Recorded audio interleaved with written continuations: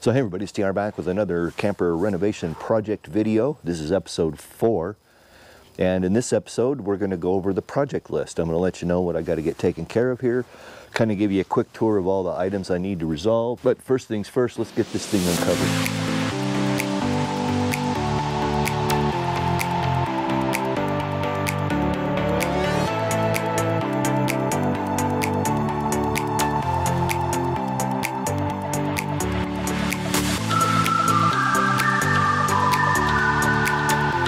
So as you can clearly see, I've already taken the front part of this apart to get a sense for how much damage there is up here. And there's quite a bit.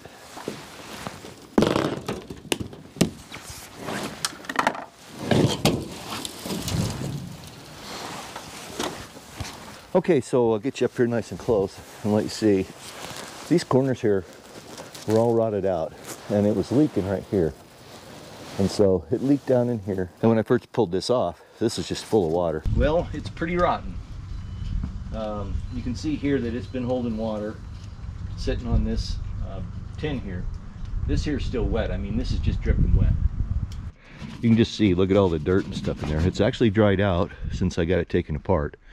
But all this lumber here is rotten. So I'm gonna have to take this back. The reason I haven't taken this apart here is this seam here is siliconed right here. So I got to go ahead and pull this off. So I don't forget, I got a pretty good list here of things. There's about 50 things on the list here. I'm going to have to completely rebuild this. It looks pretty good up here. There may be a little damage in here, but the wood seems fairly sound. This, obviously, this wood in here is pretty bad. This is all going to need to be replaced. These 2x2s here that hold up this deck are going to need to be replaced. So I'll be cleaning and resealing all the windows, okay? Obviously these, but I'll be removing these, all these windows. And the reason I'm going to remove everything is because I'm going to have to pull the skin off this to see how far back into here I'm going to have to work. I can see that it's rotten into here. So, and it looks rotten here. And so I'm thinking that there's probably some damage in here. You can kind of see up in there, there's some mold right in here. So all this siding has to come off. I got to get the camper itself supported. I'm going to get some pallets and stack some pallets in there so I can support the camper, because I'm going to need to lift this. I'm going to need to lift the stable lift to drop the camper off this lifting system so I can get into this and get these corners loose. So I'm seeing some water damage in this container, and I think it's coming from this corner. You can kind of see how it's separated out, and the siding is actually popped out from underneath the trim piece here, and there's been a bunch of silicone slathered on there. That's not how you fix that. So, and you can see here that the siding is bowed up, and then it's caved in right there, and then it bows out, and then there's those screws in the surface. So there's a buttload of problems up there that need to be taken care of. So overall, the fridge actually works. It worked just fine. It ran on both the propane and on electric. So really happy with that. I'm not sure what this little shield is here, but it's something that the old owner must have put in there. He must have been having trouble with it staying cool. But we'll be cleaning this all out really good. We're going to pull this cover off, reseal all this. Of course, we're going to pull all the covers off. Here in the battery compartment, we need to do some work. Okay, so this battery compartment I'm going to have to rebuild, and I'm actually going to have to make it a little bit bigger than it is right now, because I've got two 100 amp GC2 Battleborn batteries coming. They're GC2s, but they're essentially what they are is they're the 6-volt configuration, but they're a 12-volt battery, 100 amp hour, just like the normal Battleborns. But the reason I bought them is because instead of being long and wide, they're narrow and a little bit tall. By making some very minor modifications to the battery cabinet here, I'm going to have to reframe this, make this port a little bigger. I'll have to rewire all this, get all this out and clean it up, and I'm going to have to make this door a little bit bigger. But yeah, we'll be modifying that battery compartment to take 2 of the Battleborn lithium batteries. There's a closet right behind here, so I'm not too worried about having the space. I don't think there's anything right here that I need to be concerned about. And I'm only going to have to widen it out by about 6 inches. If that. It's not even actually 6 inches. But Anyway, we'll be completely rebuilding the jack system, cleaning it all up and getting it working better.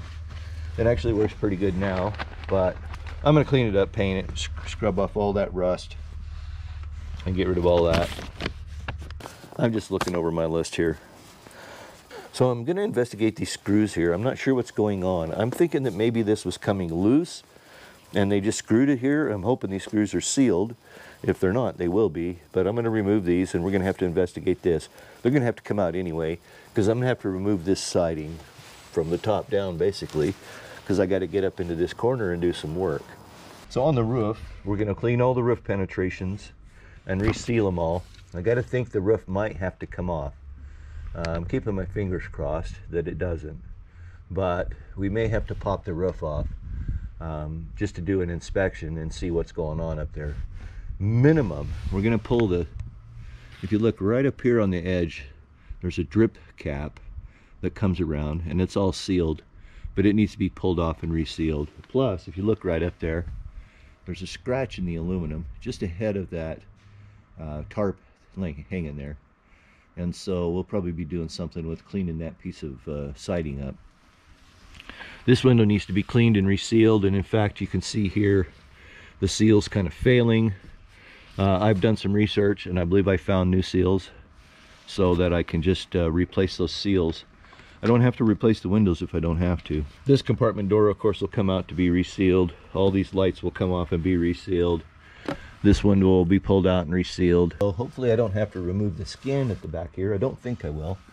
I already know there's some issues up here that'll need to be taken care of. You can kind of see where that trim strip is popping loose. If you look real close up there, you can kind of see a screw coming loose. This corner will get removed and resealed. This rubber screw hider, bumper, gasket, would you call it, will get removed and replaced. Those doors will be removed and resealed. The water heater, as we mentioned earlier, is going to be replaced. What did I do with those damn keys? I bet you I left them hanging in that door. So this latch here is a little sketchy. It's a little shaky. I might have to do something with it. But there's a gasket around this door that needs to be replaced. Okay. So I'm going to see if I can find this gasket here. I might replace this latch system. Obviously it needs to be cleaned. This window and this window will be removed and resealed. The door, the whole door frame and everything will be removed. This will all be resealed. And then as far as inside goes, there's not a whole lot to be done. So let's go inside. All right, so inside here, this deck is going to have to be replaced. As you can see here, the corners are rotted out there, and over there it's rotted out too. You just can't see it because there's that little compartment built in there. It looks okay up here. I don't see any problems, but what I'm concerned about, let's see if I can keep crashing through here, is that it was a little crunchy. This isn't bad, but a couple of corners were pretty crunchy up here, so I might have to do something with those. Of course, this vent will be removed and replaced, or removed and it's resealed. Really inside, there's not a whole lot that really needs to be done, to be honest with you. You know, everything's in fairly good shape. I might paint the walls just to freshen them up. So I kind of think it's goofy to have a 4-burner stove, and then, you know, you got a nice oven. It's your typical. The thing about this is, though, this is a Wedgwood stove, and Wedgwood's known for doing really good quality equipment. So I'm kind of on the fence about whether I replace this or what I do with it, but that will be determined here in the near future. This microwave is actually pretty small. I'm thinking about replacing it. And this cover over here, I've looked in here, and I've got space clear in this cover to clear over here to this wall and clear over into here. You can kind of see, you know, how it's partitioned off. You can see how it's partitioned off right here. Okay. So anyway, I don't think anything up there is needs to be taken care of. You know, the sink is in fine shape. I'll probably go ahead and replace the faucet here. At minimum, I will go through and clean these or replace these washer packs in here. But I think I'm going to replace this with a little bit more modern faucet.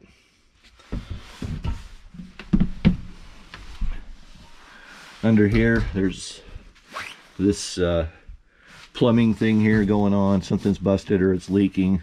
I'll be cleaning all that up. Nothing back there really to speak of that I'm too concerned about.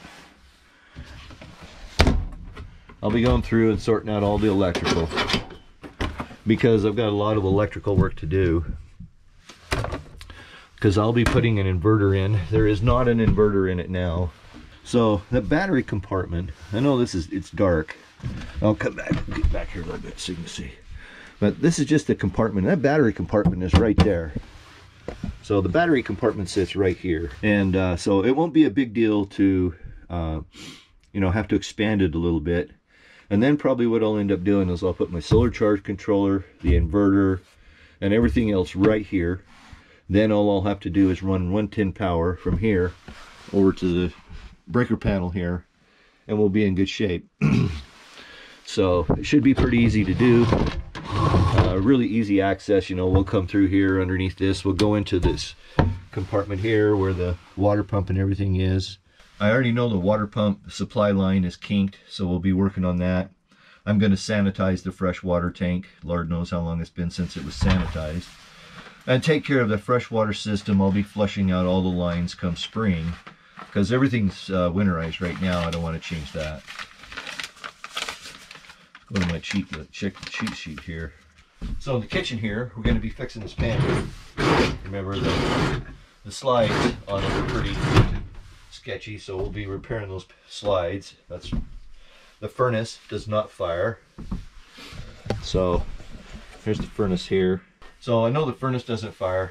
I have an overhaul kit for it that I've gotten already. So I was able to get all the parts of this Atwood heater that I want to rebuild it with. You know, orifices and relays and those sorts of things. So we'll be going through this furnace and rebuilding it, getting it working again. So I will be replacing the blinds. So they're kind of old and tired. I'll be taking care of those blinds and replacing those. Not too many of those. That won't be very expensive. Probably just leave that curtain there for that. Replace that blind. The other stuff here in the kitchen that I want to take care of is, I'll look into replacing the oven and the stove. But you know, this one, it works just fine. So you know, if we get to where we're spending too much money, then we'll probably wait to replace this at some other point. I don't want to put a lot of money into it if I can avoid it. The stuff to take care of in the bathroom, I'll be looking into that ceiling. It looks like it's been replaced. That looks like oriented strand board right here. So I'm wondering if it's failed at some point. But in here, there's no light. That's going to get taken care of. There'll be a light put in here. The shower head here will be replaced with my favorite Oxygenics. We're going to replace the shower curtain. This isn't much of a shower curtain, so we'll be replacing that. And then we're going to replace this vent with a power vent, so I can create that, you know, move some air through here and help keep it cool. I will be getting a new mattress. The mattress that was in there was pretty old and tired, plus it was all moldy from the leak up there at the front. So I'll be replacing that. These two lights you see here, and then this light, that light will all be replaced with LEDs. I'll be doing a light. This is an undercounter here. I'll be replacing that with LEDs.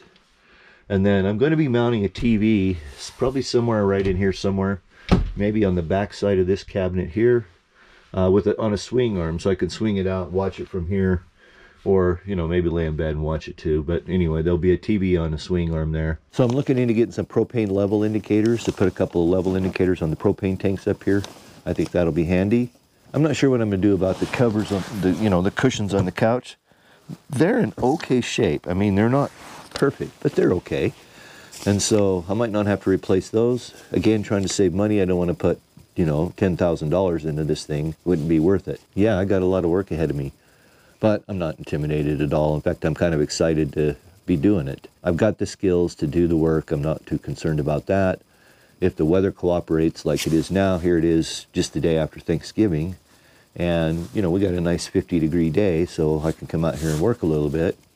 And I'll continue to do that as long as the weather cooperates, but when it gets cold and nasty, I'll probably just cover things up and wait for spring to come.